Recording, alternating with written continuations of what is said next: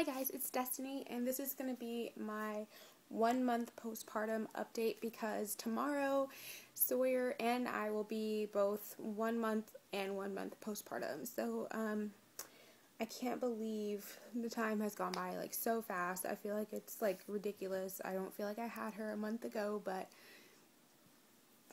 sorry. Whew, just burped in my bra. It's just yeah, I can't believe I had her a month ago. It just seems like I had her yesterday, but, you know, I didn't, so, well, obviously, or else I wouldn't be making this video.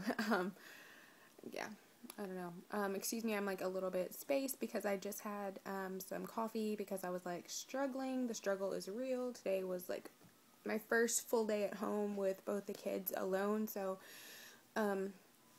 there weren't any tears. There almost were, but there weren't any, and I'm just, I had some coffee to try to wake myself up to make it through the rest of this day. It's about 5 o'clock now, so anyways, what has changed since my last update? I did an update at 3 weeks, so, not much has changed as far as,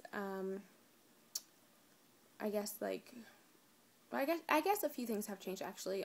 She's not really sleeping that well, anymore. She tends to sleep well at night, I would say. She only wakes up to feed.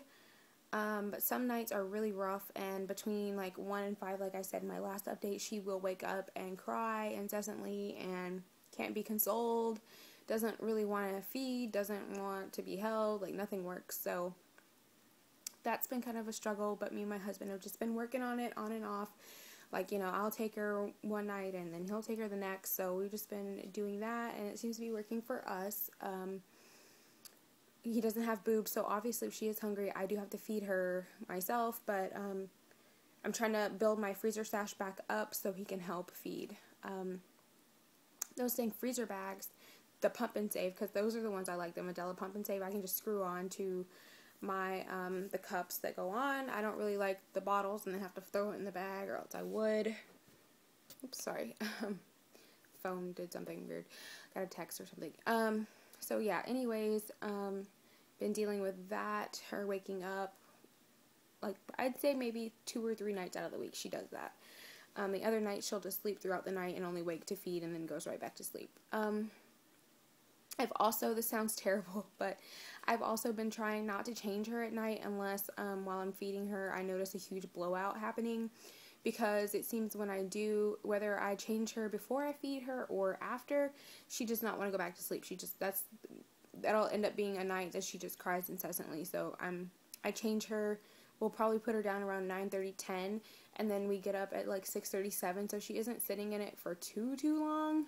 But, she hasn't had any kind of diaper rash. Nothing has been red, so I've been keeping an eye on that. And I'll show you my favorite diaper rash cream in case she does, or in case the kids do break out in something. Because during the day, I change their diapers every hour and a half, 2 hours, something. It's getting changed every hour or 2 hours, regardless. Well, I should say, if there's a mess, if they don't pee or poop for 2 hours, you know, obviously I'm not going to change a clean diaper, but, this is the La Vanilla, and, like, I've heard of their deodorants and stuff at Sephora, but I like deodorant that has an antiperspirant in it, so I will probably never purchase, their, like, vanilla, I think it is, and they have a coconut one or something, deodorant. I won't purchase that, but, because I like antiperspirant, I want something that's gonna prevent me from sweating, not just fragrance my sweat. Like, I don't want freaking vanilla sweat, ew. Anyways, this is called the Healthy Baby Bottom Instant Relief 100% Natural Diaper Rash Cream. Heals, soothes, and protects. This is awesome. I have, like, a regular Desitin, and I have a maximum strength Desitin. Those suck, and I hate the smell. It just is terrible, and I feel like I have to goop it on there for it to even, like, put a dent in any kind of redness, because sometimes when Wyatt eats mangoes or kiwis or any kind of, or pineapple, like a really acidic fruit, when he poops, like, no matter if I change it the second it comes out of his butthole, or if we're in the car and we get where we're, you know, our destination, and then I change him, like, it doesn't seem to matter, it will still be red.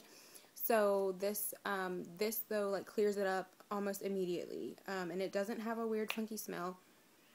Yeah, there's, like, there's like no smell at all to it, and it's just really great. And I found mine at TJ Maxx for $5, but this is awesome. It's lasted a really long time. You don't need hardly any at all, and it's just really great. It's pediatrician approved, chemical free, hypoallergenic, 30 vitamins and minerals for babies, kids and sensitive adults. So I really recommend this. So that was a big long side note. Let's see, back onto postpartum update and 1 month. She's also been just cluster feeding a lot more. I don't know if she's going through a growth spurt or not, but that's been kind of difficult because I can't seem to really set her down, at least during the day, for more than like 20-30 minutes, and she wants to eat again. And she's getting plenty of food because when I do pump, I'm still getting 3 to 5 ounces out of one boob, like each boob, so I'll get like 6 to 10 ounces from one pumping session. I don't know why I'm still holding that, sorry. So, but she does not like to eat off my right boob. She does not, like, this boob's always a little bit more, like, not really engorged, but more full than this one because she hates this boob. So if we're out in public and she's, like, having a fit, even if I just fed her off this one, I'll feed her off this one again. Just, you know, so I don't have a screaming baby wherever I am. I save this boob for at home because she really hates it. I don't know why. The letdown is still the same. I guess it's just, I'm assuming the milk tastes the same as it does over here. So I don't really, the lactation consultant said the flow could be different, so I don't really know how different it could be, but she really does not like this boob at all. I know that this boob does produce less milk than this one. For when I pump, I usually get half an ounce to an ounce less out of this boob than this one, but, you know, she said every baby has a favorite boob, and my left is Sawyer's favorite, so go figure. What else has changed? Oh, we've also moved up a size in diapers. She's now in size 1 diapers. Oh, my baby. In case you guys don't know, she was 6 pounds, 9 ounces at birth, and now, I need to weigh her, but I'm pretty sure she's at least 8.5 pounds now. She's really heavy, and I'm sure if you see my pictures on Instagram or Facebook, she's getting chunky. I have about 2 to 3 more newborn outfits that she hasn't worn yet, so I'm trying to get her in those before she moves up to 3 months, or 0 to 3 months, because everything's just so, like, small and tight on her now, and I don't want her going around in tight, uncomfortable clothes, and she has so many clothes, so I want to get her to wear everything. What else has changed? I think that's about it. I've started breaking out around here, like hormonal acne. I have a nice little friend here. You can't really see because the lighting is kind of terrible, but yeah, I have a nice little friend here. It's not really a nice friend. It sucks. And I have some little bumps here and there, but I've been like putting some medicated wash on my face every night, and it's clearing up. Constipation has gotten better. It's not 100% better, but it's a lot easier for me to go. I've just been having 1 to 2 cups of coffee a day, which I hate to do because I hate that it's going through my breast milk and she's getting it. I don't want to cause any more gas or upset tummy than, you know, a newborn already has, just from getting used to not, you know, feeding through the umbilical cord and stuff like that. But you gotta do what you gotta do. For the sake of my butthole and my sanity, I'm gonna drink that coffee. Weight, I think I said in my last update I was unsure, but I was 135 last week, and I weighed myself today. I'm like 139, 140. I've gained like 4 or 5 pounds. Like, ugh. My mom and sister were here, and they're like, I love them to death, but they're super bad influences as far as eating goes, so I've been eating terrible, but hopefully I can get that under control, and in the next few weeks I can lose that 4 or 5 pounds. Like, I just really was happy at the weight I was at, and I don't want to gain weight. I've already had the baby. I don't want to look like I'm having another one right now. So anyways, I think that's about it for this update. Like I said, I'm going to try to get Sawyer in an update.